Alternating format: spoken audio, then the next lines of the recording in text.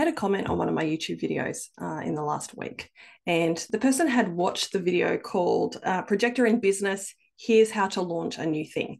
If I can work out how to put it on the screen, it'll be just here. Otherwise, you can go to the show more description below this video, and there'll be a link to that video if you're a projector or you're supporting projectors.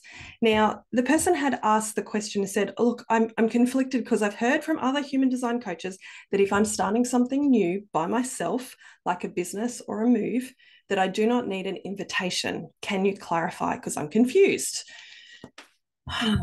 Okay. One, there are a lot of people on human design, on YouTube, on lots of social media channels talking about human design now. There is a massive influx of human design coaches since the beginning of 2020. So there's a lot of people teaching a lot of things. And it is fair that you could be, anyone who is watching this could be confused. There are some things about human design that are very, very simple, but they're not easy to live out. And there is some clarification, some teasing apart that needs to happen with the projector invitation. And there's quite a lot of misinformation about when, as a projector, you need to wait and when you don't, but it's actually really easy. Now, I understand the confusion because Ra initially taught wait for the big things. And a lot of popular, well-known human design teachers will also say, only wait for the big things. If you are going to be invited to get married, if you're going to get invited into a new relationship, then you need to wait for an invitation. But here's the thing. Please understand this.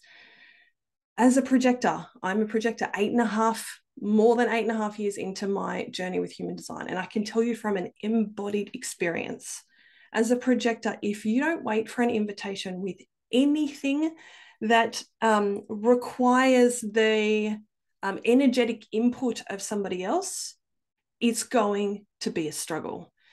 Right, now let's look about it in the context of business, because that original video was about how to launch a business, and much of the person's question was about how to launch something in business. They're wanting to know, and there's a lot of projectors who are trying to start businesses. If you haven't, as a projector, been invited to teach or share or do the thing that somebody else wants you to do, if there's no invitation, there's no energy for you to guide and manage. Now, it's really important in human design. You can do anything you want. You can ignore all the human design wisdom, and some of you will need to do that.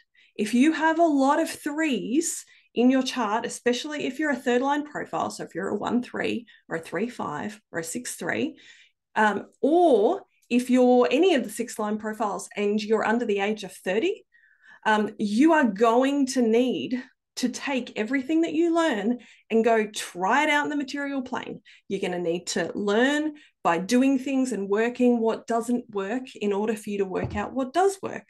So it doesn't matter what any of us say who know what we're talking about, who have been doing this long enough to have an embodied understanding of human design.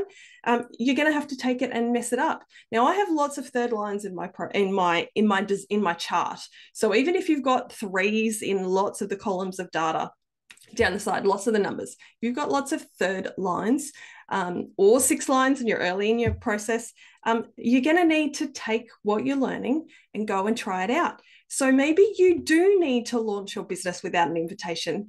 And what you'll come to realize is you put in so much time and energy and money and resource, and you get very little return. See, that's what happens when we as projectors try and start something, anything that requires the input of somebody else in order for it to be successful on the material plane. When we start something, because we have this intuitive knowing that the world needs it, and we have this impulse and it feels great in our body and it makes us zing and we're all excited about it, if we don't have an invitation, you are going to burn so much energy trying to make that thing happen. Now, the opposite happens when you wait for an invitation. You have this internal sense of oh my God, this thing's going to be so amazing and I'm so excited about creating it.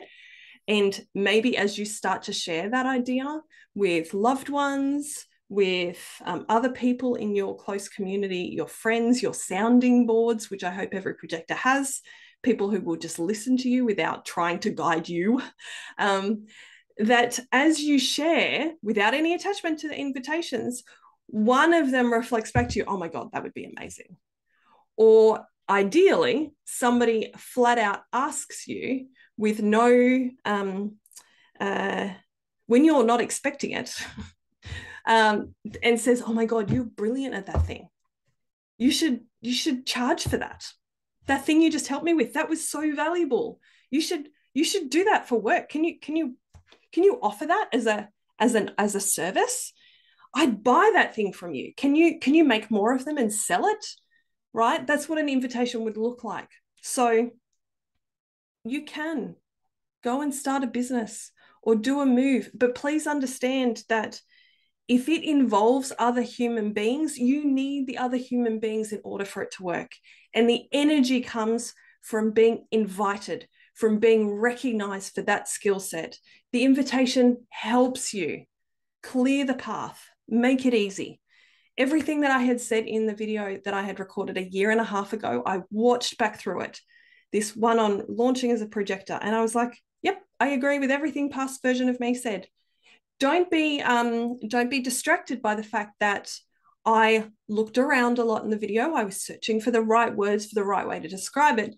Please be mindful. That's not past Carolyn unsure or not confident in what she was saying. That's just Carolyn looking for the right word to be able to describe what she was saying, right? Everything that I said in that video, I stand by a year and a half later. And if anything, the only thing that I would add is like, you are going to get confused, understandably, by the well-meaning advice from different human design experts. If you can, look at how long they've been playing with human design. If they've been playing with human design for 2 years, but they've read every textbook, that's great. They might know the textbooks inside out and back to front. They might have listened to every lecture by Ra. But Ra was a manifester. And if that projector hasn't had a chance to embody it, or if they're another human design type and they haven't had a chance to work with a lot of projectors and get a lot of feedback over a long period of time, then they're not going to know what it feels like. There's no shortcut with human design. You have to take the things. Don't put anybody else on a pedestal. I did that for a long time. I thought that there were lots of experts who knew what they were talking about. But what I found is that I had to take the information, apply it long enough to be able to get an embodied sense of what it feels like. It's hard for us as a projector, as projectors, when we try and make things happen and it includes anybody else. I can write a blog post on a platform that I already have set up without any invitation because I'm already receiving invitations and recognitions through that platform. I can create videos or Instagram posts out of the blue without any prompting from anybody else because I already have recognitions and invitations through those platforms. But if it's something new, if I was going to create a whole new branch of my business, I now know very clearly I'm not going to do that until I have a really clear, probably multiple invitations, that I have a lot of energy coming from my community going, Carolyn, we want you to do this thing. Because that's when I know there'll be the energy available to do it. That's when I know that that's what my community wants. And that's how I know it's the right timing for that. So I trust that that was helpful. Below every one of these videos, I will always put more resources. If it's a long form, it's a YouTube short, there's probably not much below it. But if it's a long video like this, you can look in the description, the show more section below this video, and I will always link to more resources and more helpful things to help you on your human design journey.